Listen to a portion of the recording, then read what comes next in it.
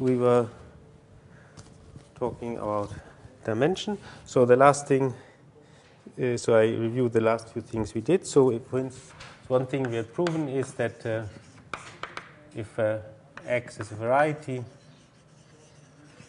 and U in X is open and dense, so that means non-empty, then the dimension of X is equal to that of U.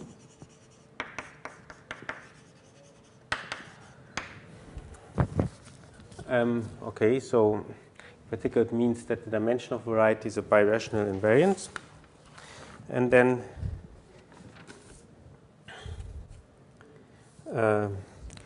so then, well, if X is a variety and U is an open subset, it follows that it's irreducible. That's a relatively easy exercise. I mean, which okay.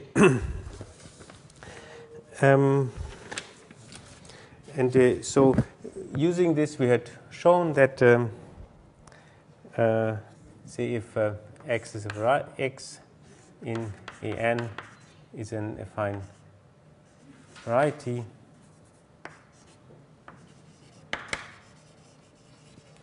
and F is a polynomial,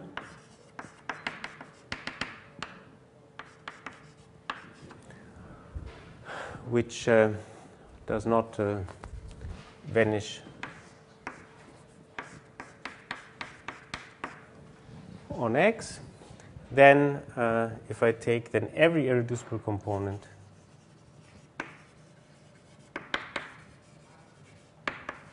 of X intersected 0 set of F has dimension precisely n minus 1 if dimension of X is n, has dimension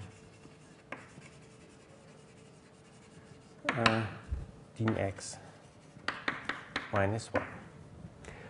Okay, so this was more or less the last thing we did, and now we wanted to talk about the dimension of fibers, so which is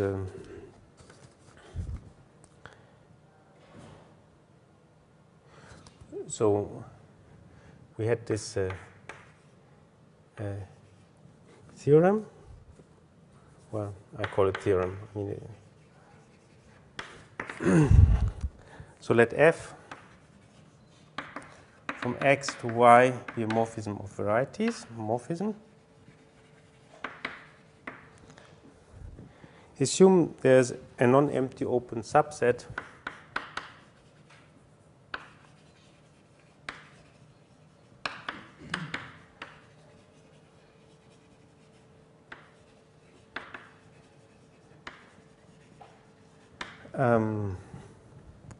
U in X in Y, such that the fibers over all points in U have dimension n.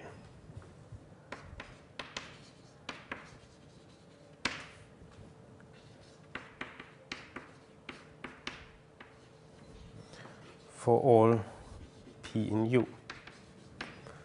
Then the dimension of X is equal to the dimension of Y plus n. So if you have a morphism, the dimension of the source is that of the target plus the dimension of the fiber, and this also holds if the dimension of the fiber is only constant over an open subset, so a dense open subset. The rest can never be so large as to change the dimension of X. Okay, we want to. I had also stated, I think, a kind of the, what could be converse. I mean, a stronger form of a converse. So that's a theorem on the dimension of fibers.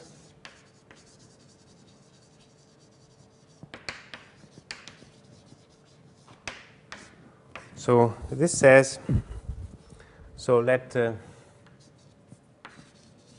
F from X to Y be a surjective morphism of varieties. And we take n to be the difference of dimension.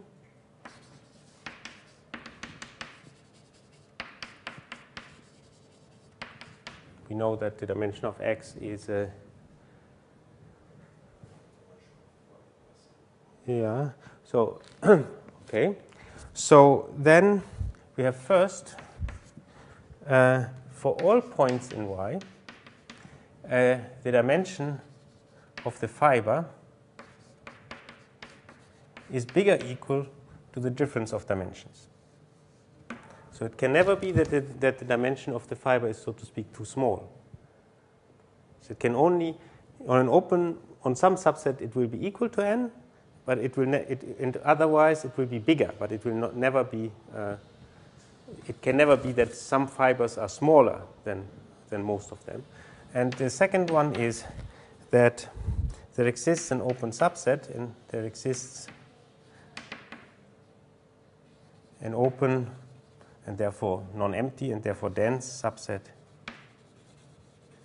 U in Y such that the dimension is equal to n. And actually, I didn't state that before, in addition, we can assume that the fiber is irreducible.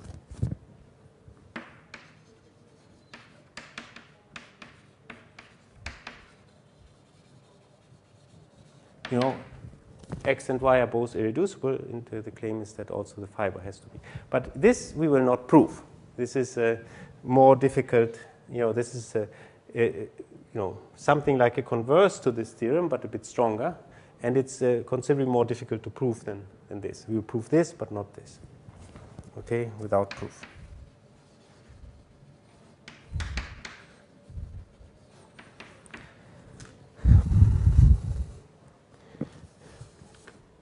Okay, maybe before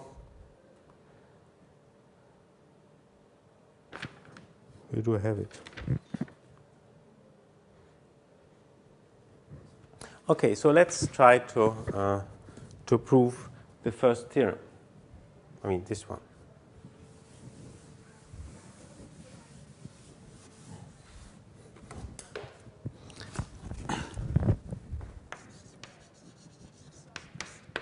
So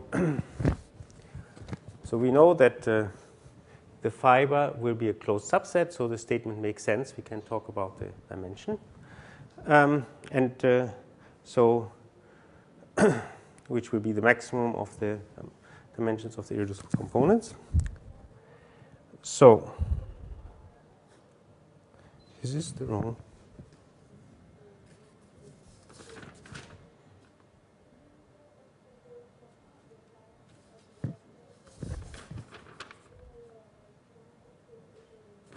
Okay, so we put V to be f to the minus 1 of u, which is an open subset of x. So we can now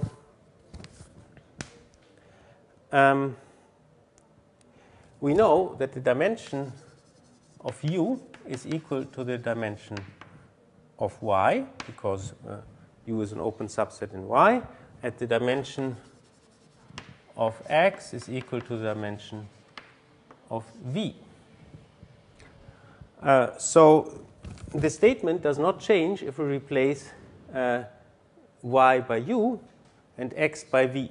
So we can assume that u is equal to y. So that means we can assume that for all the points, the dimension of the fiber is n. So replacing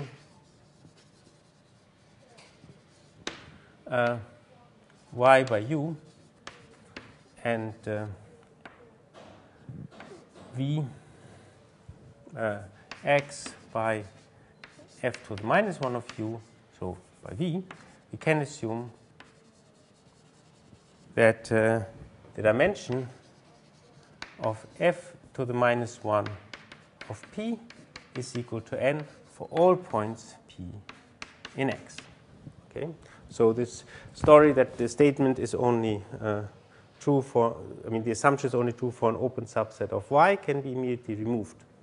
So we can as well assume that all fibers have this dimension. Okay.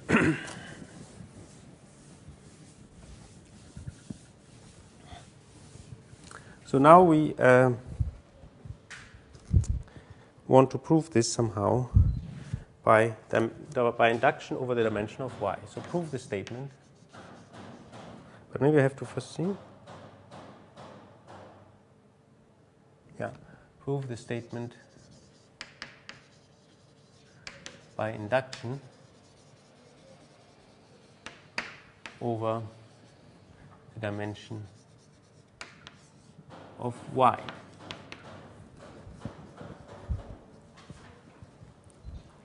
So if y is a point, so if dimension is 0, is a point, there's nothing to show, because then x is equal to f to the minus 1 of that point. It has dimension n, so that's kind of trivial. So the statement is trivial.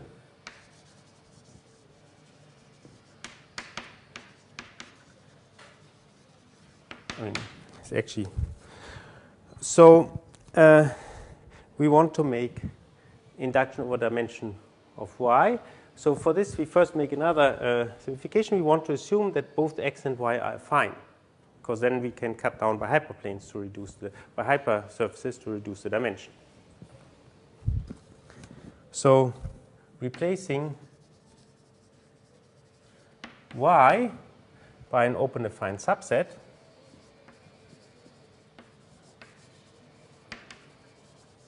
which still has the same dimension as y, and x by an open affine subset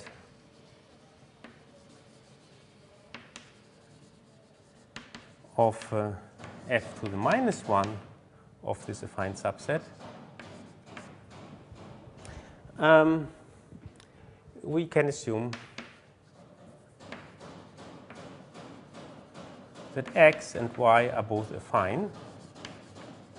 And affine means, after all, that it's isomorphic to a closed subset of some affine space. But no dimension is invariant under isomorphism, so we can as well assume that x and y are closed subvarieties of some affine spaces. In fact, x in, I don't know how I wanted it, AL, and y in AM, closed subvarieties. So we do this because now we can cut down with hypersurfaces, and we know what happens. So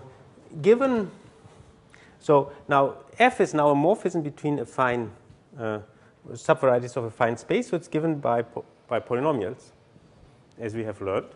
So we can write f equal to, say, f1 to fm, as many as the dimension of the space in which y lies, where the fi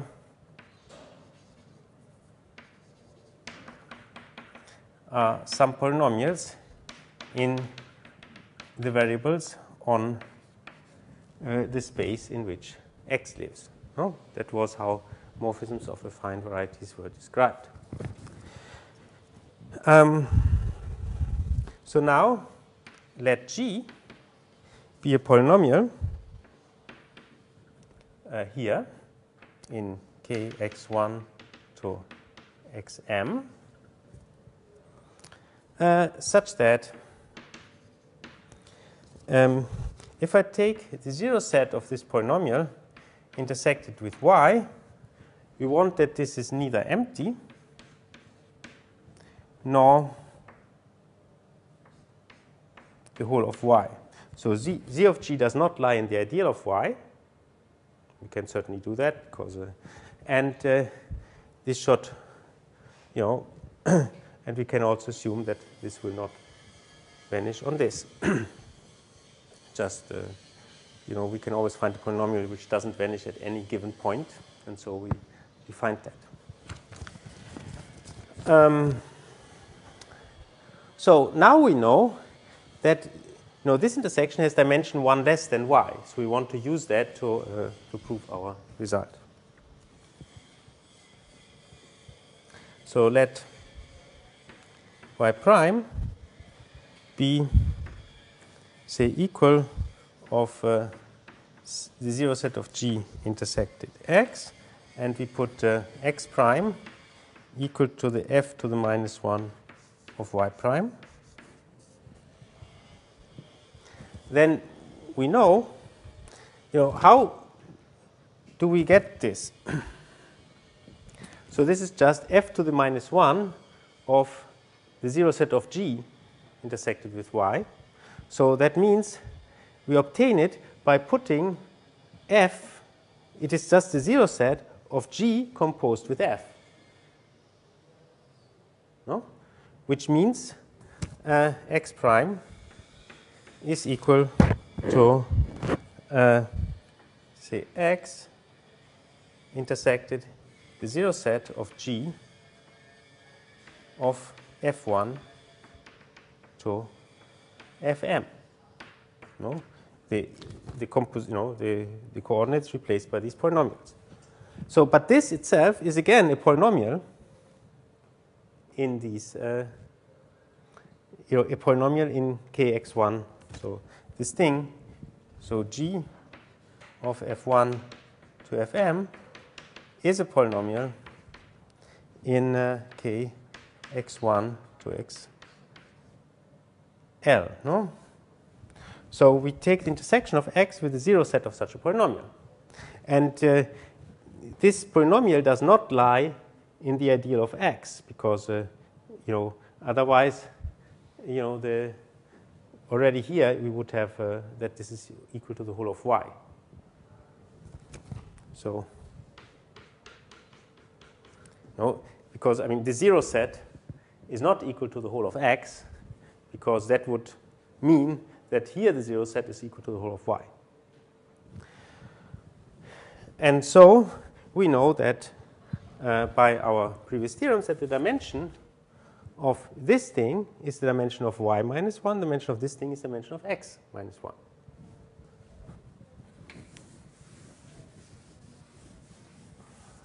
So we find that the dimension, how would I want to write it? Not here.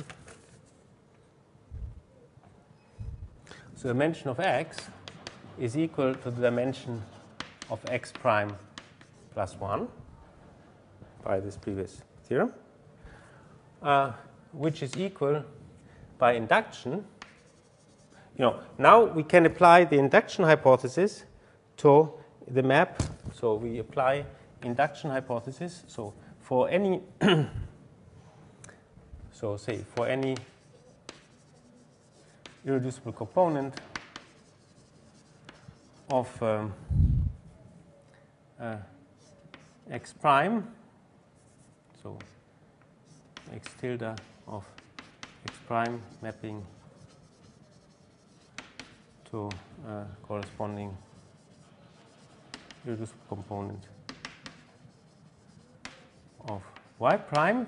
So every irreducible component of x, so y tilde of y prime, every irreducible component of x will map to some irreducible component of y, because they are irreducible, so it cannot map to more than one. So for any such, we know that the dimension of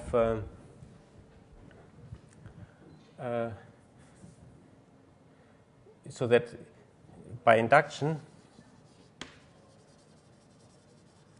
the dimension of x tilde is equal to the dimension of y tilde plus n. No? Because now the dimension of this thing is smaller, is n minus 1, and so we have this. And so thus we can do this dimension of x prime plus 1, which is the dimension of y prime plus n plus 1. The dimension of y prime plus 1 is the dimension of y.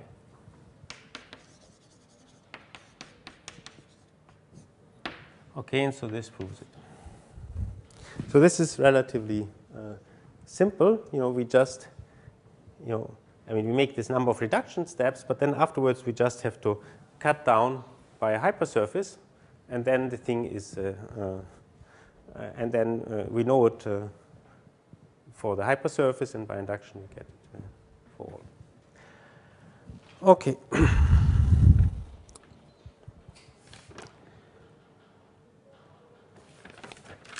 Let's see. So we give a number of simple applications, which, it's nice to know that this is true. For instance, the dimension of the product is the sum of the dimensions of the factors, which, by definition does not follow. If you look at these chains of things, there's no reason why. So the example, dimension of x times y for varieties x and y is equal to the dimension of x plus dimension of y. And for this, we just apply this result to the projection to one of the factors.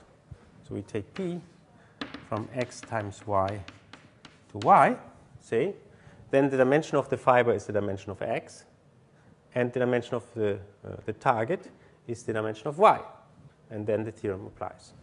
Okay. Similarly, we can look at the affine cone of a projective variety. So let x in Pn be a projective variety. So we can look at the affine cone. So Cx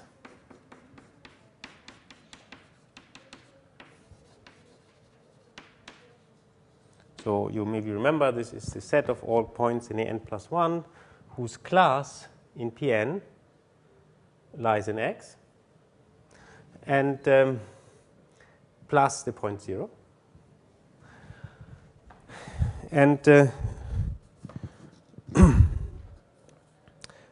so then the claim is the dimension of Cx is equal to the dimension of X plus 1. Well, if I take Cx without 0, this is certainly an open subset, an open dense subset in X. At least if I assume that X is not empty, is an open dense subset of Cx. And we have a morphism from Cx without 0 to X.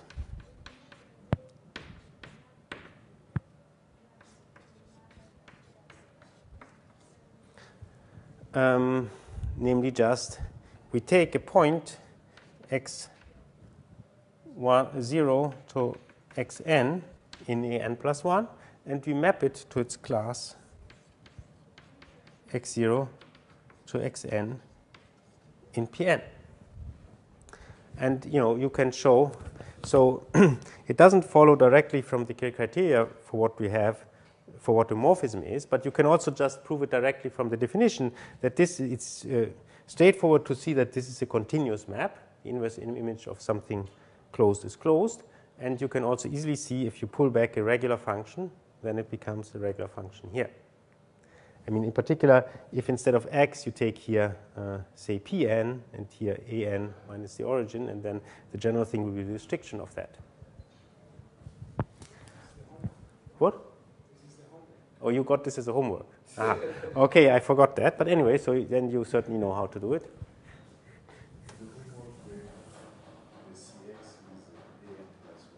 Okay. And so you have, so there's no worry about this. I also didn't attempt to prove it. Okay. And so, and then obviously the fibers, all fibers. So what are the fibers? These are all the n tuples, say A0 to AN, which have the same class A0 to AN. But the equivalence class is by multiplying by a non-zero constant. So the fibers are C with, K without 0. The fibers are isomorphic to A1 without 0.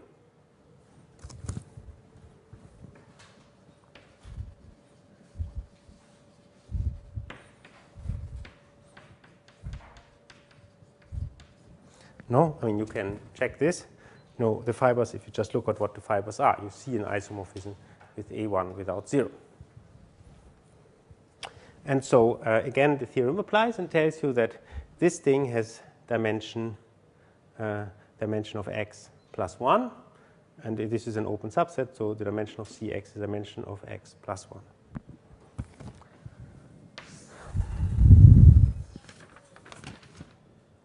So now we want to get some kind of, maybe that's the last result we want to prove in this form about dimension. We will still go on about dimension, but about kind of what the dimension of things are, namely a formula, a statement about the dimension of closed subvarieties in AN, and of the dimension of intersections of subvarieties in AN and Pn. So how the dimension behaves when you intersect. And the statement is that the dimension will go down, well, I write it down, then I can say. So theorem. So what happened? So let x, so there's two parts. First, the affine case. X and y in AN be closed subvarieties.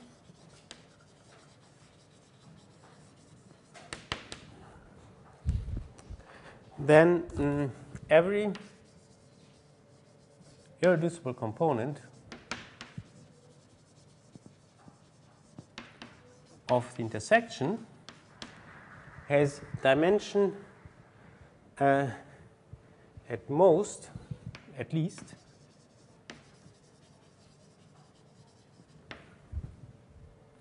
say bigger equal to the dimension of x plus the dimension of y minus n.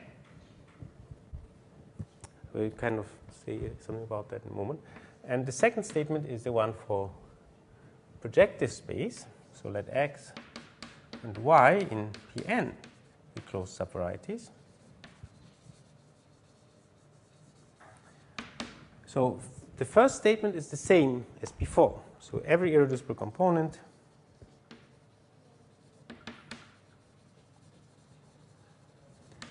of x intersected y has dimension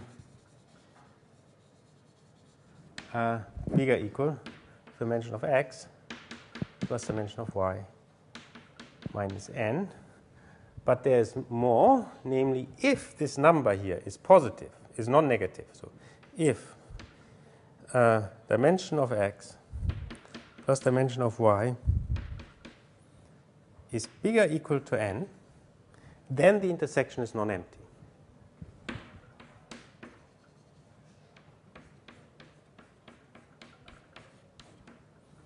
No, here there's no prediction about the intersection being empty or not, because I just say something about every irreducible component. If the intersection is empty, there is no irreducible component, therefore the statement is completely void. And in fact, you can certainly have two hyperplanes in AN which are parallel, and the intersection is empty. So this can certainly happen, regardless of how big the dimension of AN is. But here you have the same. First, you have the same statement about dimensions, but if there's not too much room for them, if the dimensions add up to at least the dimension of the ambient projective space, you get it's non-empty. Okay, so first, this statement, I mean, it's not so complicated, but somehow slightly easier to remember if you, instead of talking about dimension, you talk about codimension. So if x in Pn has, so this is a remark,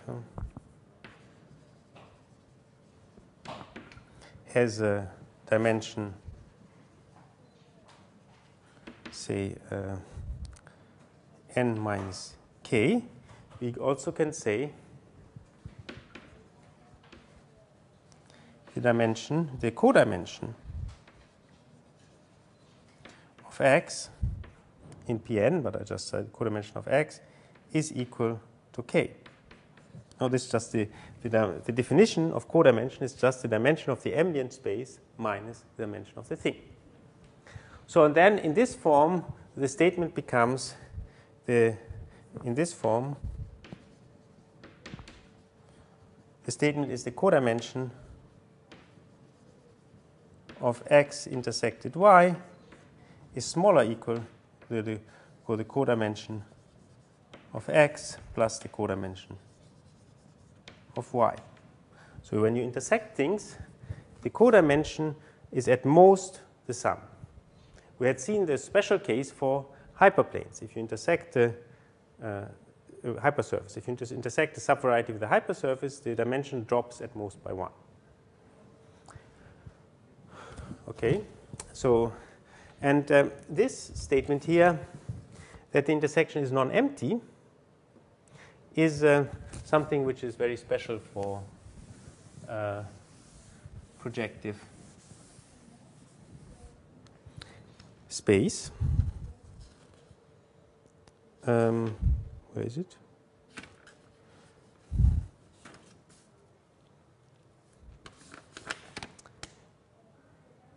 So I didn't actually write it. So, so this the fact that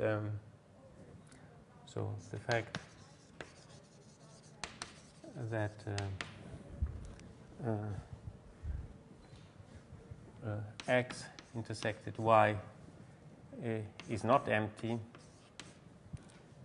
if the codimension of x plus the codimension of y is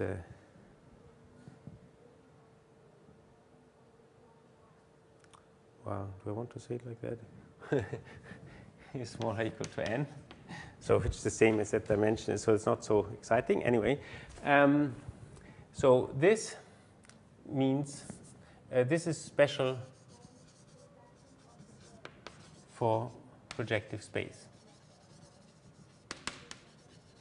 So we know it's false for a fine space because we can have parallel lines in A2 and we can have parallel hypersurfaces in any AN. But you know, even we, for instance, have as an example, we find that, for instance, we can use this to prove that P1 times P1 is not isomorphic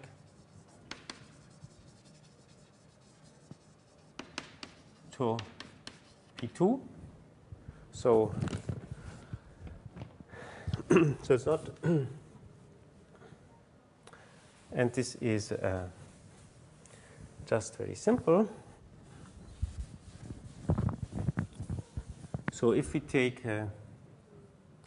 so if they were, so I maybe write the numbers up, if P1 times P1 is isomorphic to P2, then we would have that this statement holds. So then for any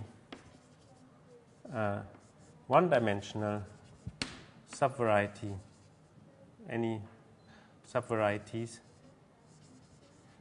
say x and y in P1 times P1, we have that the intersection is non-empty. We get x intersected y is different from the empty set, because this is true in P2, and this statement about intersection, is, an isomorphism will preserve that. But this is obviously not true, because if P and Q are two different points in P1, then we can look at P times P1 and certainly and Q times P1, and this is just a product, so P is different from Q, so P times P1 is disjoint from Q times P1. We have just two different fibers. No? This is empty. And obviously these are isomorphic to P1, each of them, so have dimension 1, and this has dimension 2. So this is a case where this does not hold. Okay, so now let us try to prove the theorem.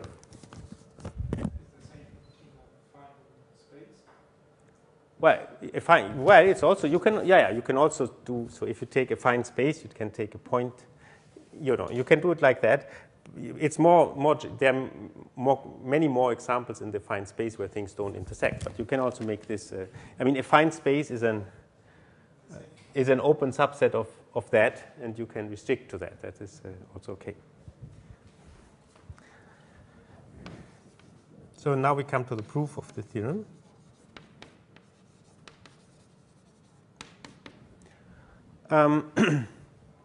So it's not so clear how to do it, but we will use a trick.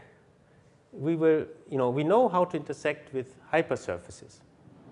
So we want to reduce to the case of intersection with hypersurfaces. It's not quite clear. It's not true that if X has codimension n, it can be taken as the intersection of n hypersurfaces. This is not true.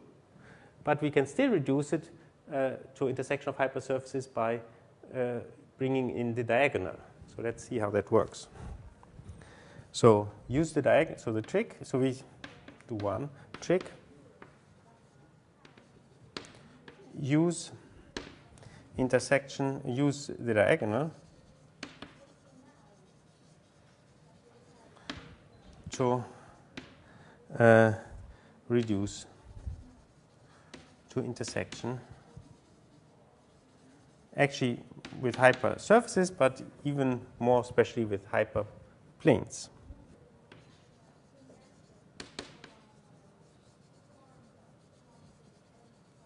So with linear hypersurfaces. And so how, we use the diagonal, so we are in the first case, so let delta in an times an be the diagonal.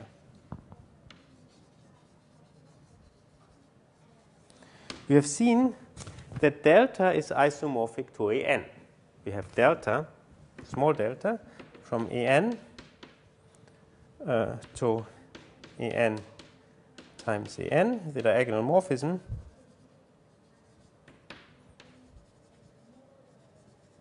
which maps an to delta. So it maps the point P to the point PP. No? It maps, and it is an isomorphism onto its image.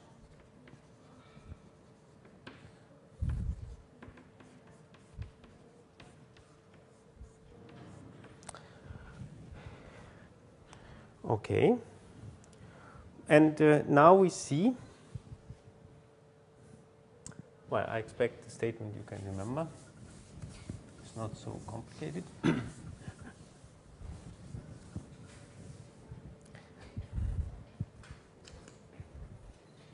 So the remarkable thing that we want to use is if we take the inverse image under delta of, say, x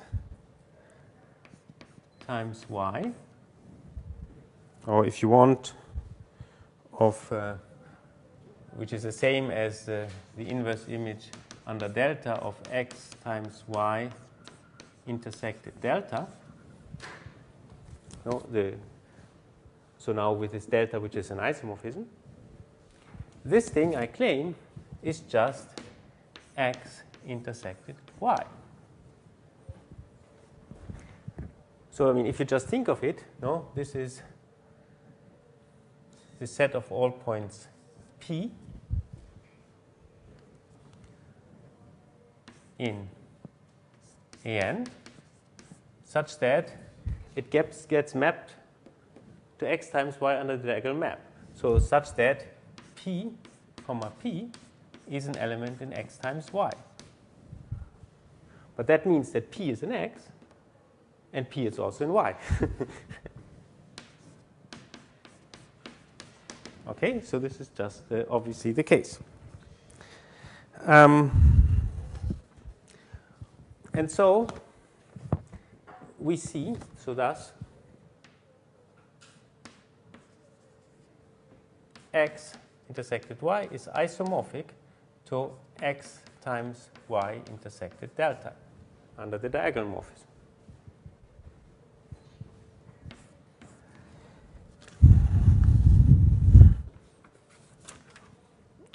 and this intersection takes place in A 2n. So, well, now I claim that delta can be written as an intersection of hyperplanes. So let's see how.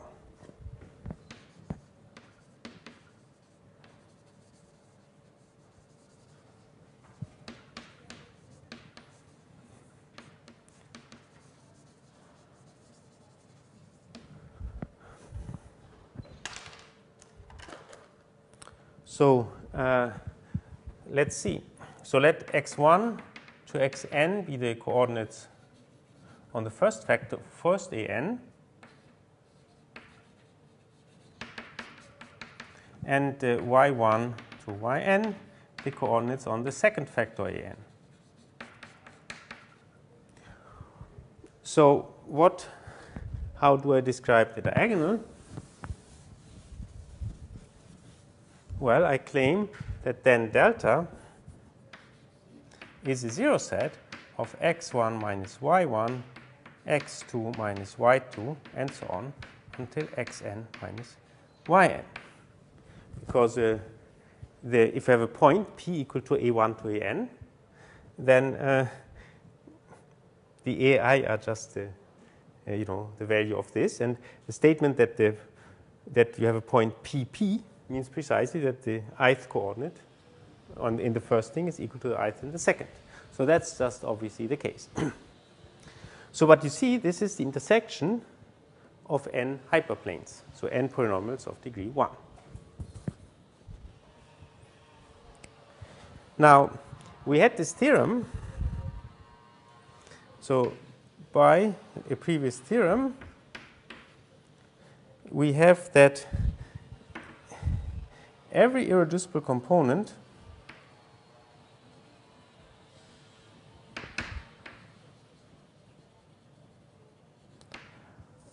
of, say, a variety, whatever, C in an with a hypersurface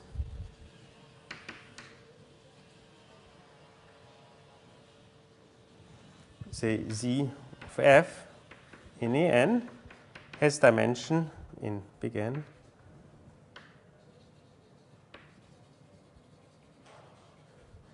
at most one less than the dimension of z, bigger equal to the dimension of z minus 1. Namely, there are two possibilities. Either z is contained in the zero set of f, in which case the dimension is equal to the dimension of z, or it's not contained in the zero set of f, then we know the dimension is one less. Okay? So if z, we have dimension of z is equal to dimension of z sected cf, if z is not contained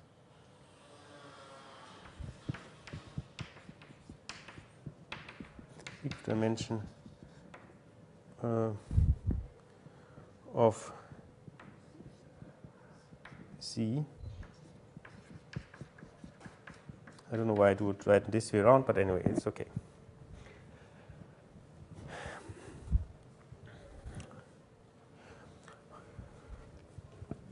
Okay, so we can do induction. So if we now would intersect our z with n different hypersurfaces, the dimension would drop at most by n, because at each step it drops at most by 1.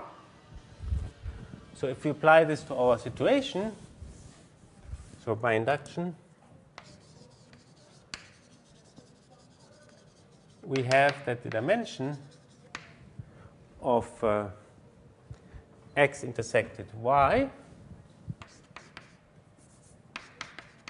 which is equal to the dimension of x times y intersected delta, is bigger equal to the dimension of x times y, which is dimension of x plus dimension of y, minus the number of equations, which are n. Okay, and so this is actually true not only for this, but for every irreducible component, because the statement says every irreducible component has that dimension.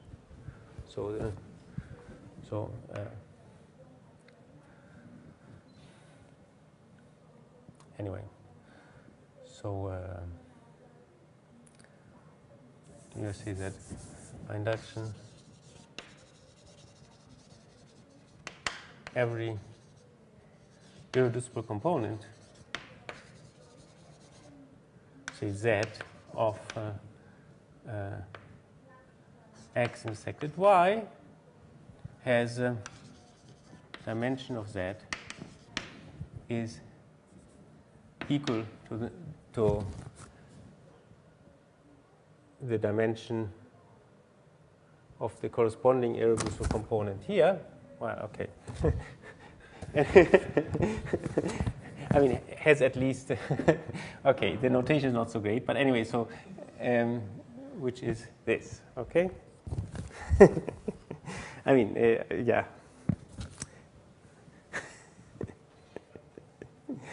Yeah, well, it doesn't always have to be that on the, I think it's obvious, even though, well, it's, yeah. Okay. So now we come to part 2. So we want to, now, this argument to the diagonal doesn't work for projective space. You cannot say that it's like that. But instead you can reduce the state. So we want to prove this by reducing to the case of affine space, which is a bit funny because the statement that we want to prove in the case of projective space is actually stronger. So it kind of is a bit amazing that you can prove something stronger to reduce to a case where that stronger statement is false. But we will see, it can be done all the same. So reduce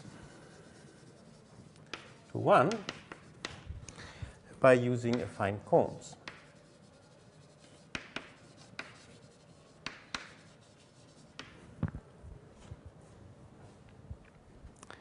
So we have if x and y in Pn are our closed subvarieties,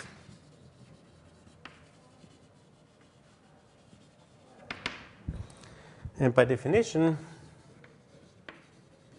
if I take the section of Cx with Cy, this is the same as the cone. Just look at definition, this is obvious. So everything is compatible. We know that the dimension of Cx is equal to the dimension of x plus 1. Same for x, same for y, and x intersected y. So we have this very simple relation, and so therefore we can just say, so let z be an irreducible component of x intersected y, then c of x of z is an irreducible component of c of x intersected y. And we know that this thing has the correct kind of codimension. We know, and the dimension of z is, by what we had seen as an example, equal to the dimension of the cone over z minus 1. And we had, on the other hand, seen that this is bigger equal to the dimension of the ambient of the dimension of x, of Cx, plus the dimension of Cy, minus the dimension of the ambient affine space, which is now an plus 1.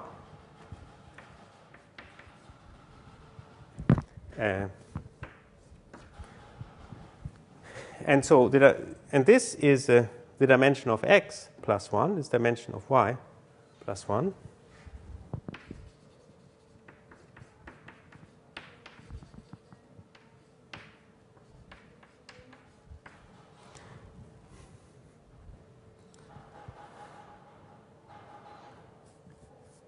Yeah, and here, however, I forgot to subtract 1. No? The dimension of Cz is equal to the dimension of Cx plus the dimension of Cy minus the dimension of the ambient space. And I have to subtract the 1. Otherwise, it doesn't work out. So minus n, so minus, well, I can say minus n plus 2. And then you see this is just equal dimension of x plus dimension of y minus n. So precisely as claimed. So this is kind of trivial. Now for the other statement, we want to show that if this number is non-negative, then the intersection is non-empty, which is something which is not true in the affine case. So assume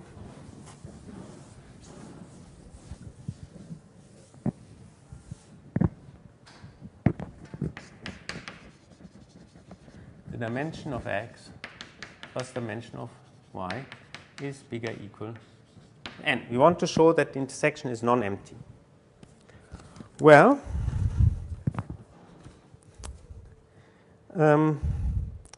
there's, it's not true such a thing if you take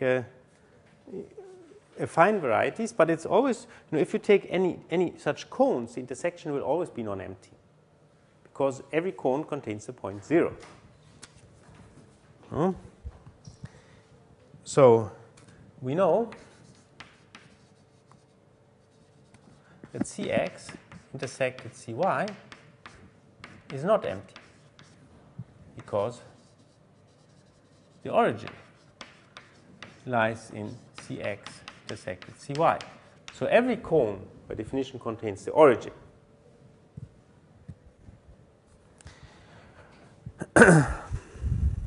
So we know that every irreducible component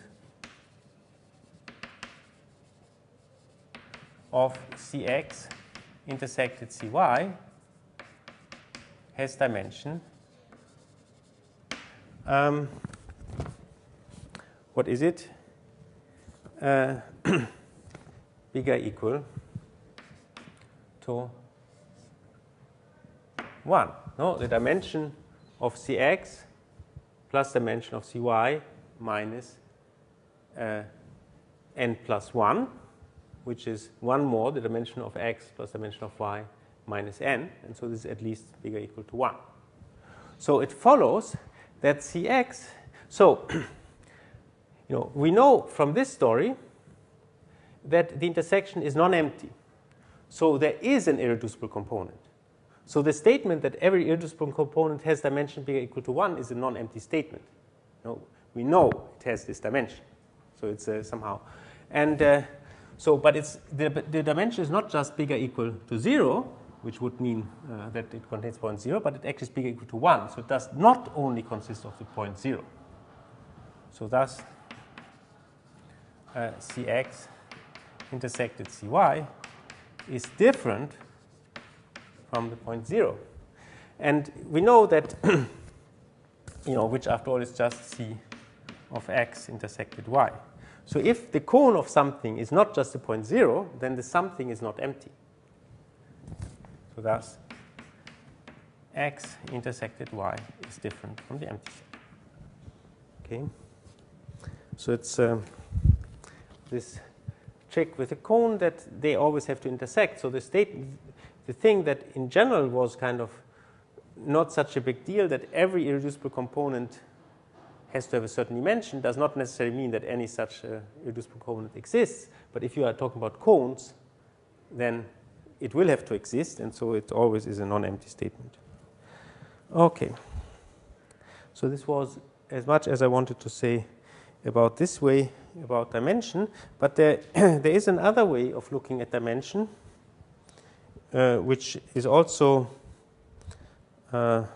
which is about as commonly studied, used as the one that I used. I mean, a different definition of dimension, which is equivalent to the one we use.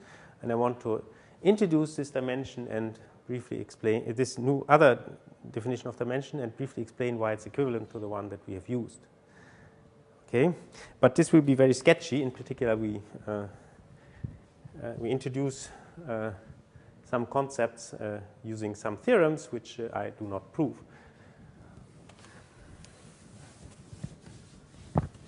But anyway, it's maybe also a nice brief repetition of some of the field theory that you had or something. So anyway, it's dimension and transcendence degree.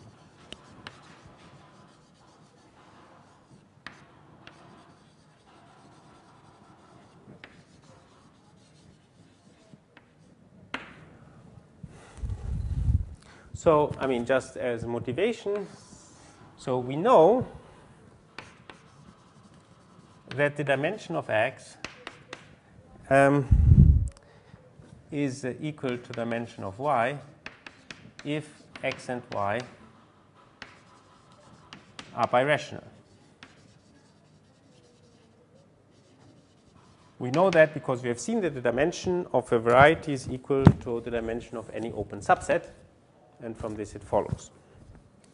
So, on the other hand, we know that X is birational to Y if and only if the function field, the field of rational functions on X, is isomorphic as a K algebra to the function field of Y. So, therefore, it must be possible to express the dimension of X in terms of the function field. No? So thus, dim X so must be computable or determined by Kx. And in fact, the answer is that it is equal to the transcendence degree of Kx over K. So we will see the dimension of X is the transcendence degree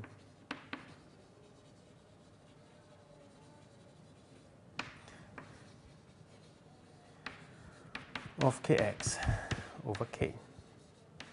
Now, I don't expect that you know what that is, so I have to introduce it first. So what, I mean, maybe you know what it is, but I have to tell you what the transcendence degree is, and then to show you that this will be the case.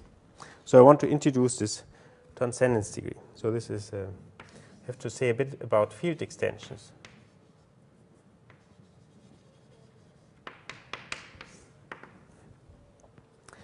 So if say K, let K over K be a field extension. So that just means that large K and small k are both fields, and small k is a subring of the big K. And so if, say, A1 to AN are some elements of K, we can look at the field, the extension of K generated by these elements. So denote K A1 to AN with round brackets, the smallest subfield of K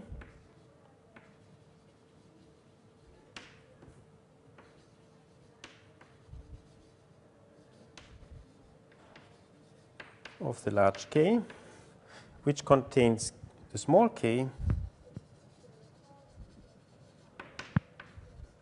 and these elements. Okay, it's just what, if you want, it's intersection over all these, but you know, it's just can be obtained by taking Okay, we can look at this. So this is called, so this is the called field extension of K generated by these elements.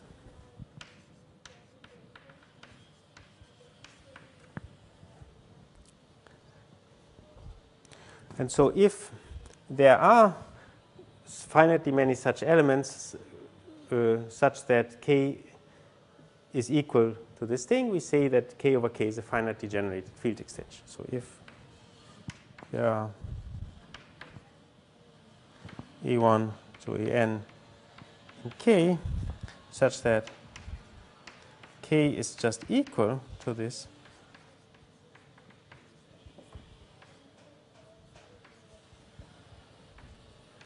then we say the field extension is finitely generated.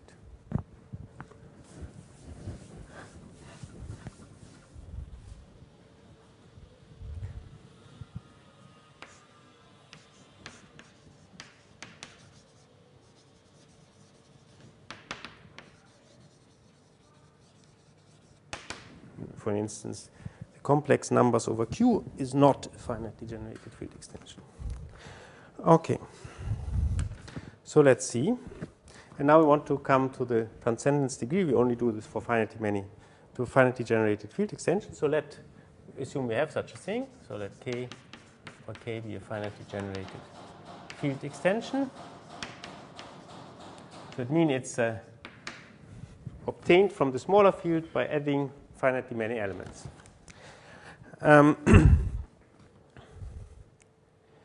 And now we take some elements. So elements B1,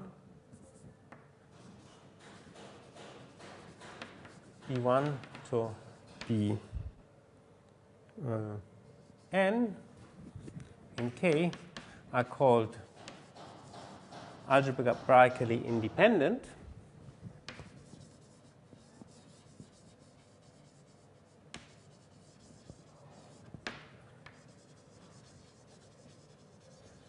Well, if they are not, you cannot get them, B1 to Bn cannot be a zero of a polynomial with coefficients, so over K, over small k, of a polynomial with coefficients in small k. So if there is no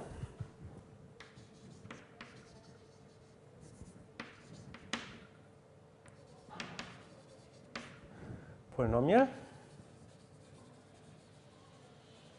say f in n variables, except for the zero polynomial, because that always would work, such that if I take f and I replace the variables by these elements,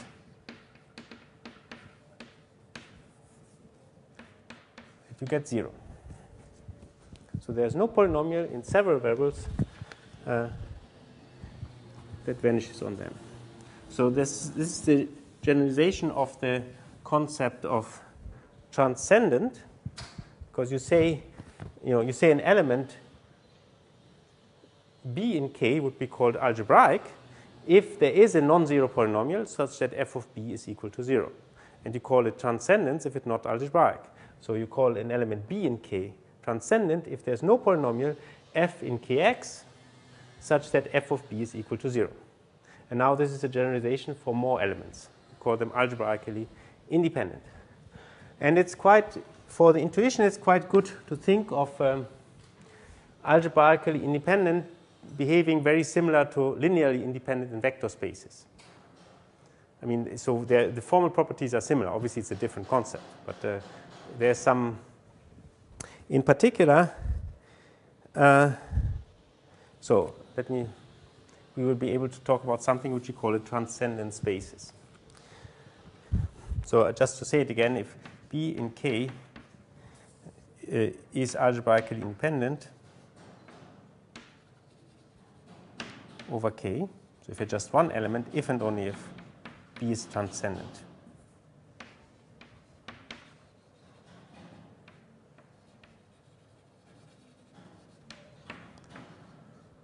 Over K. So there's no polynomial which vanishes on it. So if B1 to Bn are algebraically independent,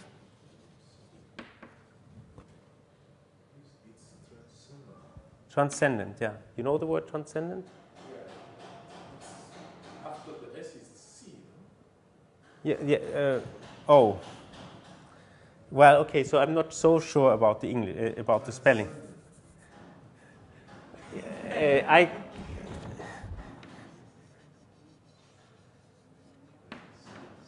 No, I don't think so. I would write it like that, but it might, you have to, you can check it. I would write a Z. With Z? Yeah, but it might be that I'm confused by the fact that I'm German. I cannot guarantee.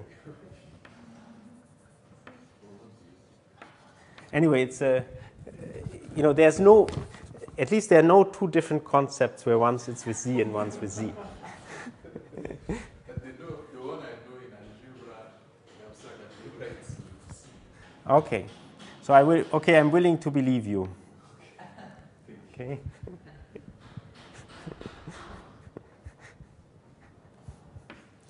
Okay, so if these elements B1 to Bn, these are algebraically independent, then it's easy to see that if I take this field K, so algebraically dependent over small k, if I take the field generated by them, that this is isomorphic to the field of rational functions in n variables.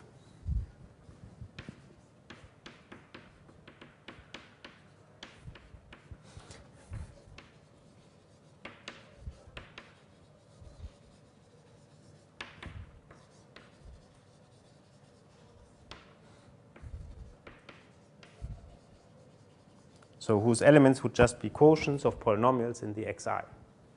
Hmm?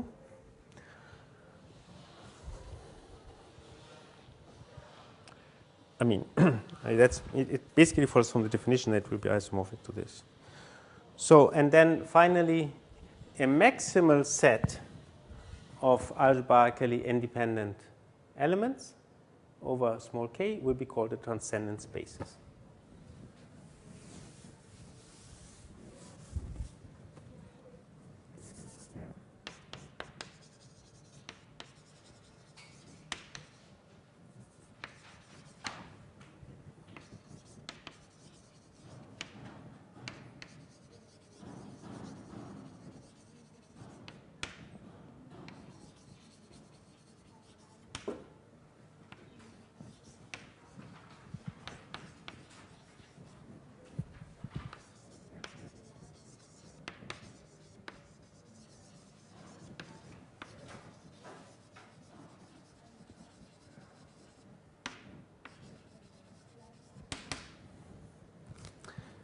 Okay, so this is this definition, and now I do this theorem, which is basically the statement that the transcendent spaces will always exist, and which is analogous to the statement that every vector space has a basis, and also that if you have a set of generators for the field extension, you can choose the transcendent spaces from this set of generators, which is also a fact that you have for field extensions, for vector spaces. If you have a set of elements which generate the vector space, then you can take a subset of it, which will be a basis.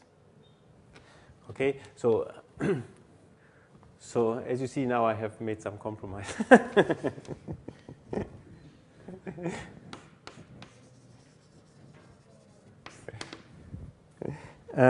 So this is how I will do this without proof.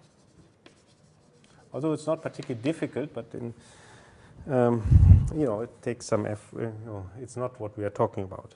So let K over K be a finitely generated field extension.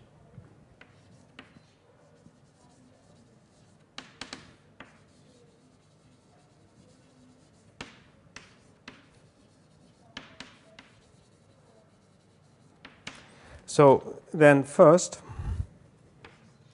there is a transcendence basis. So there exists a transcendence basis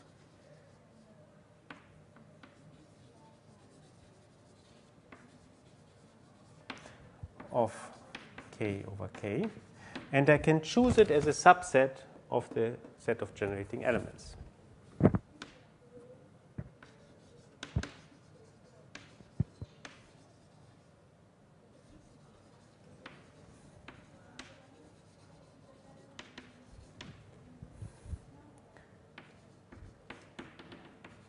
So it's supposed to be set to an. Okay. Okay, that's now the main thing. Then the second one is that every transcendence basis has the same number of elements. So that every basis, analogous to the state and world vector spaces, that every basis has the same number of vector space which is called dimension of the vector space. So every transcendence basis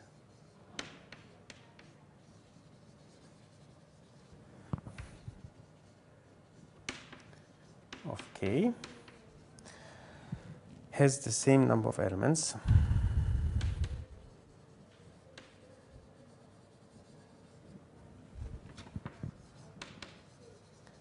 and this number is called the transcendence degree.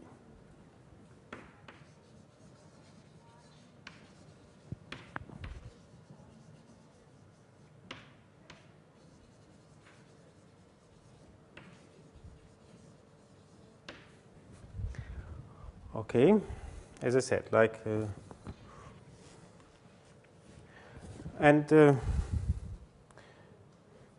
last one is that if you have a transcendence basis for a field extension, the rest is a finite algebraic extension. So let B1 to BR be a transcendence basis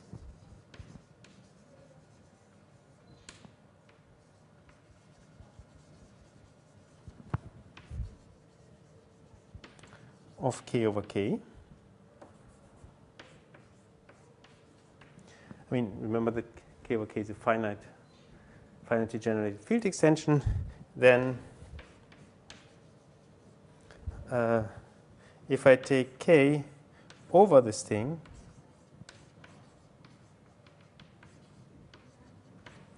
this is a finite algebraic extension.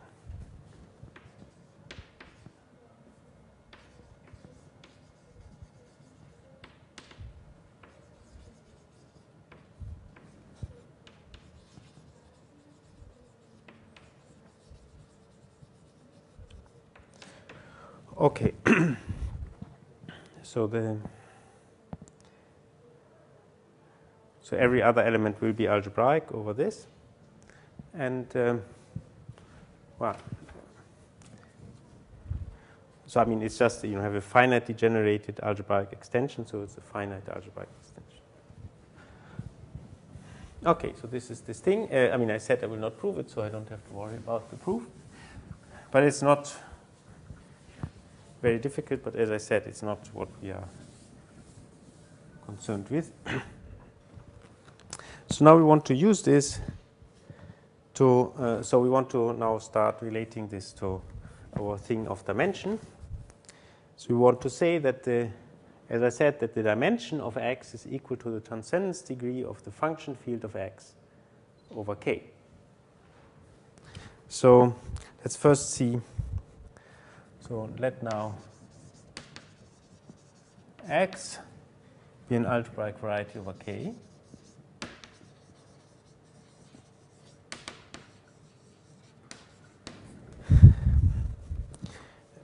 So So then X contains an open affine subset.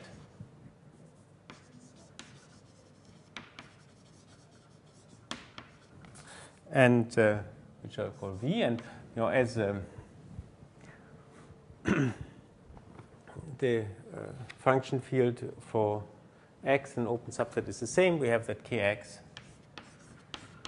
is equal to Kv.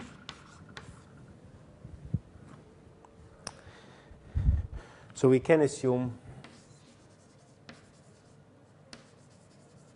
that V is a closed subvariety of some n.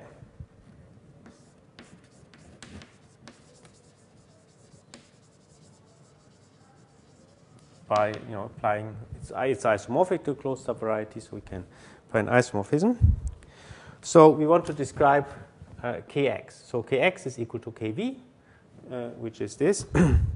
So let x1 to xn be the coordinates on an, and say y1 to yn be the coordinate functions. So just the restrictions of the coordinates to v.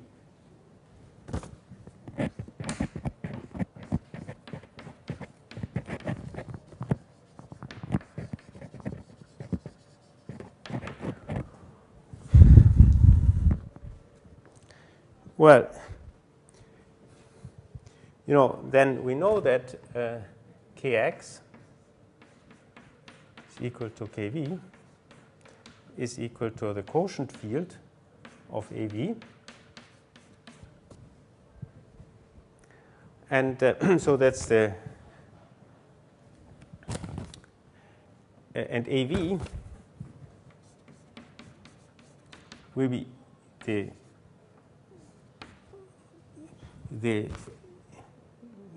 extension of the ring K by the elements y1 to, so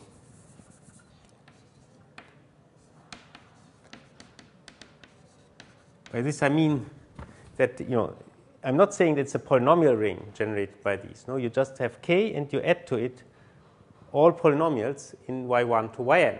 They don't have to be all different from each other. No, like we had also before. And so this will then be K y1 to yn. So Kx, so we see that this is indeed a finitely generated field extension of K.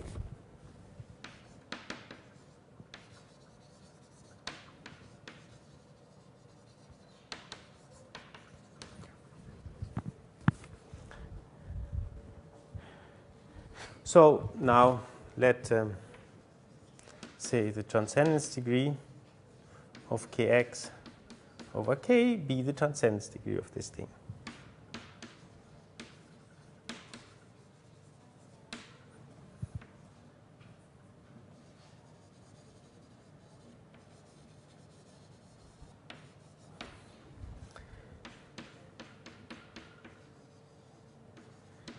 And now the claim is that,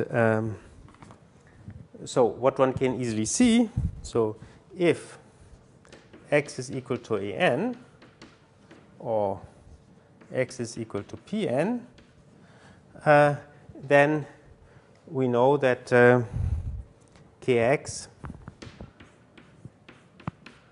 is equal to k x1 to xn. So the field of rational functions in these.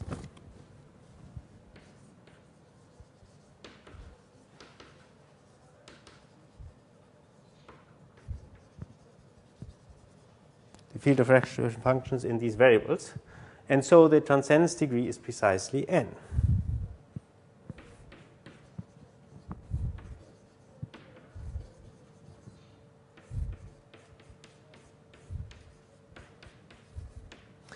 So which happens to be the same as the dimension of an or pn. And the claim is that this always holds. So we want to claim the following theorem.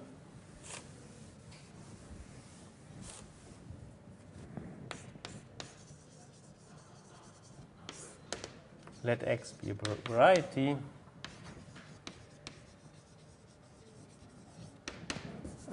then the dimension of X is equal to the transcendence degree of Kx over K. And in many books you find that also as a dimension, as a definition of the dimension. And for some things, this definition of the dimension is easier. For other things, our definition is easier. So anyway, we have chosen.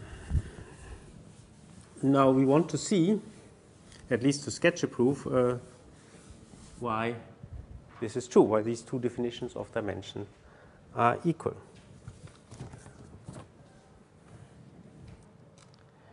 So we will prove the next time. So we'll show another theorem.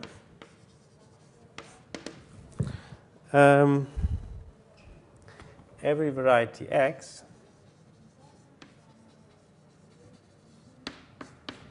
is birational to a hypersurface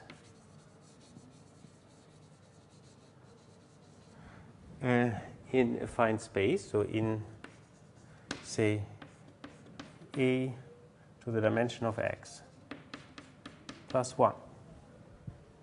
Okay, so it's actually somewhat surprising. So it shows that this equivalence relation by rationality actually identifies many things, because obviously there's a big difference between hypersurfaces and varieties of higher codimension.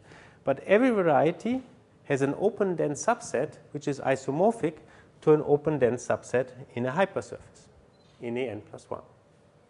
So that's a surprising fact, but that's how it is. And now we will prove that the next time, or if you're very fast even today, but I don't think so.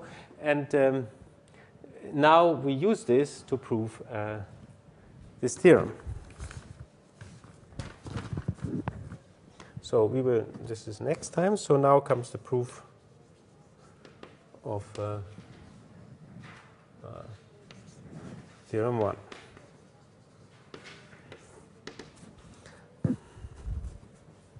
So if this is the case, we can assume that our variety is a hypersurface.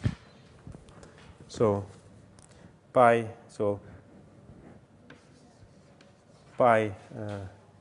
this previous theorem, we can assume X in AN, X is Z of F in AN is a hypersurface.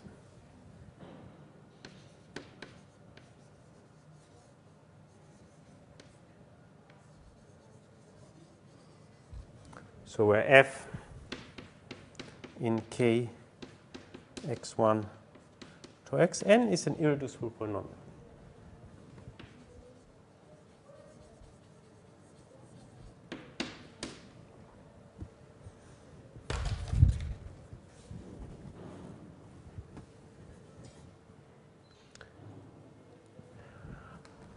Okay, so we know therefore that the dimension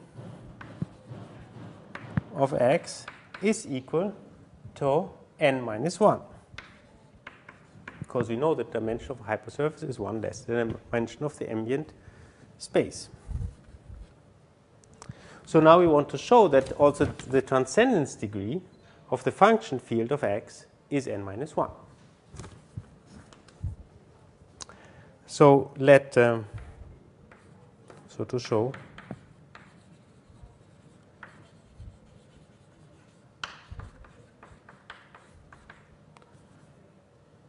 Kx over K is equal to n minus 1. Okay, so we take, just to check,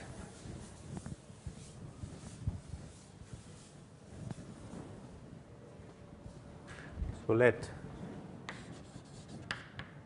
x1, xn be the coordinates on an, and say y1 to yn in ax the coordinate functions.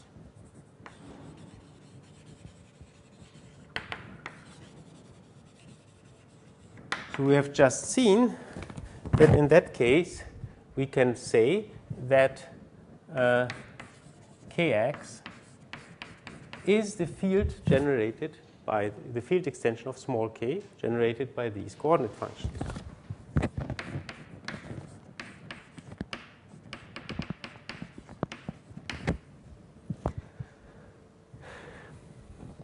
And now, first we want to see that these n elements cannot be algebraically independent, which then implies that that this thing is smaller or equal to n minus 1. And that's very simple. If we take f of y1 to yn, this is just the class of f in the ideal of x, in ax, no? Which is, after all, kx1 to xn divided by f. So, in other words, this is equal to 0. No, because obviously the class of f is 0. And so, and thus, y1 to yn are algebraically dependent.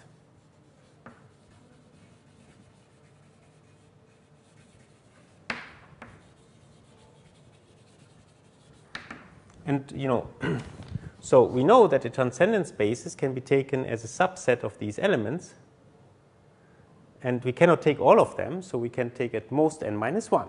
So it follows that the transcendence degree of kx over k is smaller or equal to n minus 1. But we want to prove it's equal to n minus 1, so we are not done. So we have to show the opposite inequality. To show equality,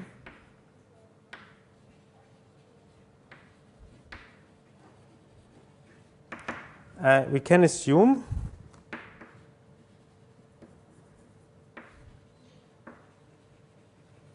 that the last variable, xn, occurs in f. I mean, we have a polynomial in the variables x1 to xn. It will depend on some. It might not necessarily have to depend on all the variables, but will depend on some. It's not a constant polynomial. You know that then you wouldn't have a hypersurface. So we could, in the worst case, renumber the coordinates in such a way that the last one actually occurs in the polynomial. No? So that's kind of trivial. And then we want to show that the previous ones, y1 to yn minus 1, are algebraically independent. Want to show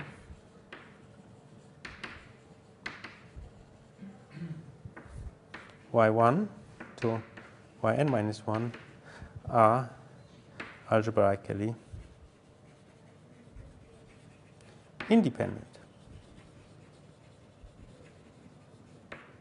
Okay, so then that means that the transcendence degree is at least n minus 1, and so they're equal.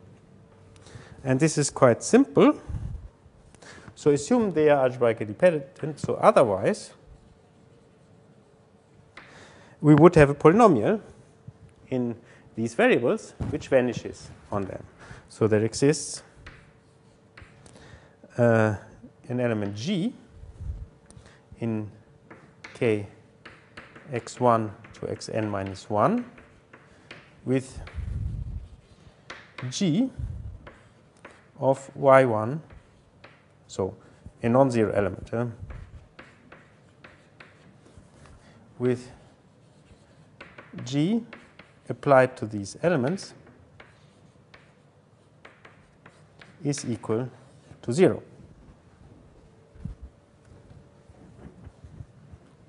But you know, these are just the classes of the xi in Ax. So this means, in other words,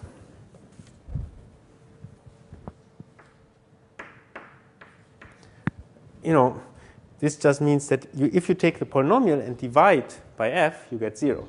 I mean, you take the polynomial and take its class in the polynomials divided by f, in the quotient ring, you get 0. So in other words, we have that G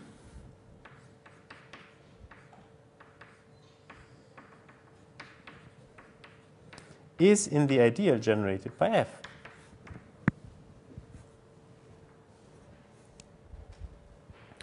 But this is not possible because, if you take the ideal generated by f is all you take any polynomial, you take f and multiply it by any polynomial. You know that f itself depends on xn, so every polynomial, if you multiply f by any non-zero polynomial, you get a polynomial which still depends on xn. So the only way how a polynomial which depends on less variables would lie in the ideal is if it's 0. So thus we have a contradiction to the choice of G. And so we find that therefore, in fact, these elements are algebraically independent and the transcendence degree is equal to n minus 1. So thus,